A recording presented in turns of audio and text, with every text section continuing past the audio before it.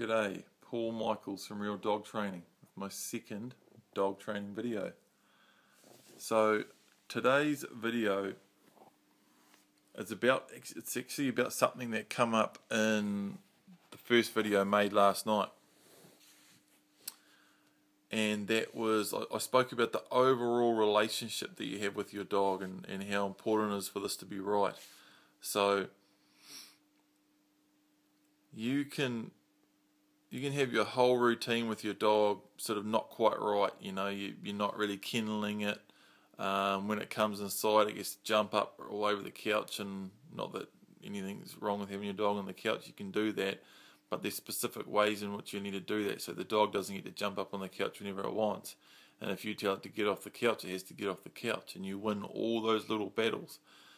If your kenneling's not quite right, or the way you're conducting yourself around your dog 24/7, it's this 24/7 thing, and the fact that every moment and interaction with your dog is either an opportunity to build or lose real respect.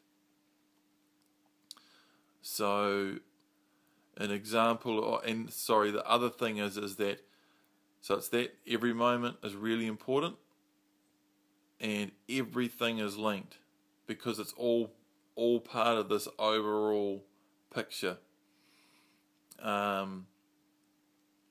There's a lot of different sides to this. A lot of it comes down to the way dogs view the world, which is very, very different to the way a human views the world. So, and one really important part of that is the fact that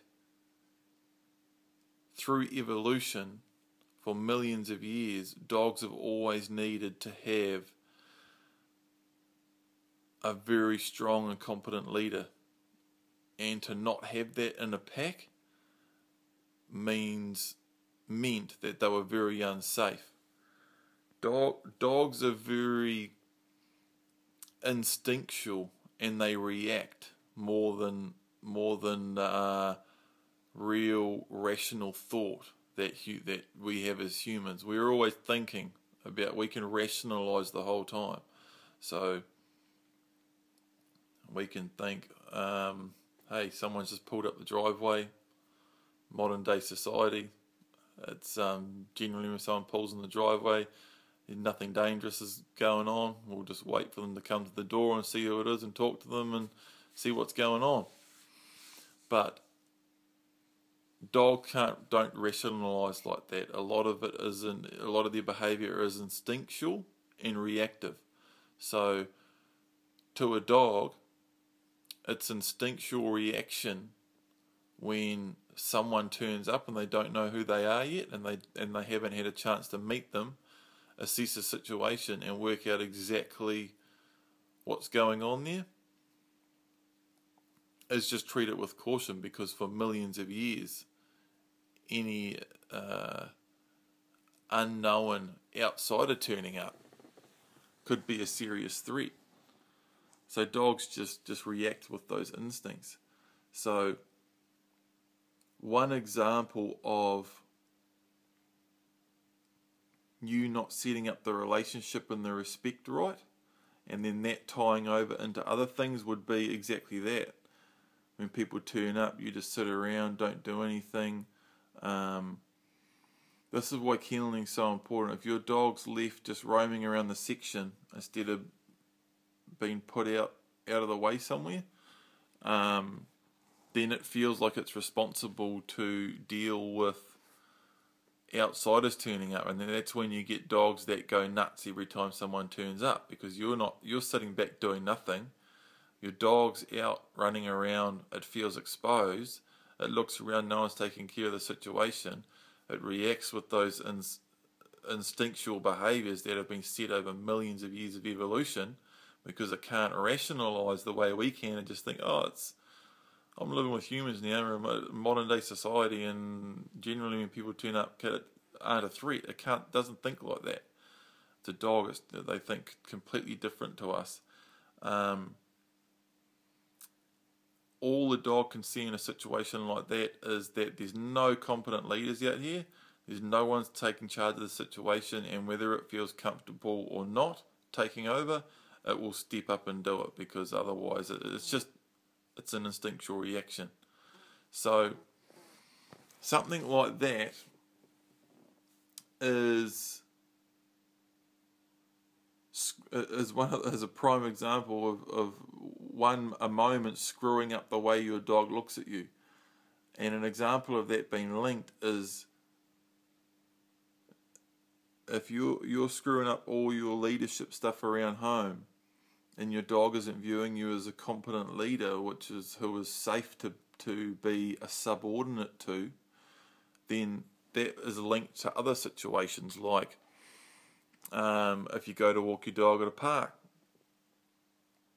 and another dog is coming the other way, well, your dog's thinking, well, this person that's on my master that's got me walking on the leash, that's trying to take control of the situation, isn't competent. So your dog will be trying to step up, and it'll be getting its hackles up, tail up. It's trying to run the situation because it doesn't feel like you're competent. And all that is that situation there at the park is linked to what you've been doing around home. You haven't even realised you've been doing anything wrong. You don't know why your dog barks every time someone turns up, but that's why, because it's not comfortable. So that's just a general dog behaviour situation where one thing can be linked to another and have a dramatic effect. For hunters, if you don't have all of that stuff set up around home, a good routine of kenneling and the dog feeling like there's strong leadership about the place, is if your dog doesn't view you as a competent leader through the routines and practices you set up in everyday life 24/7, when it goes hunting, it'll be far less likely to hunt with you as a team and want to stalk you in on a deer, for example, take you all the way in, and then stop at that final moment for you to step in and take over the hunt and take the shot.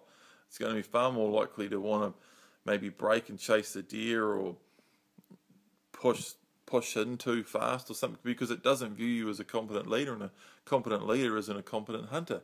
And again, it's that instinctual reactive, those instinctual reactive behaviours that will just come out. So if you want your dog to really, really cooperate with you, be happy to listen and happy to take direction, you've got to be seen as a very, very competent leader the whole time, and in charge of the situation and in control. So your dog feels comfortable to take that step down. And most dogs want to do this. They don't want to be up in control. But if they can't see anyone that is, they will instinctually try to take over, whether they want to or not. So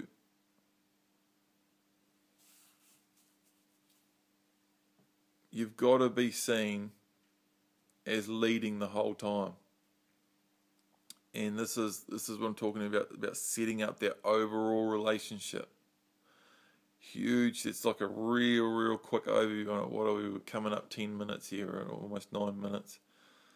So real quick overview on that. There's so many side note videos I could make. I could break this right down into all sorts of other little videos, and talk about kenneling and routine and dealing with people turning up, and the way to set all this up. But that's just a quick video on some of the main parts to it. Huge subject. So that's video number 2. See you tomorrow.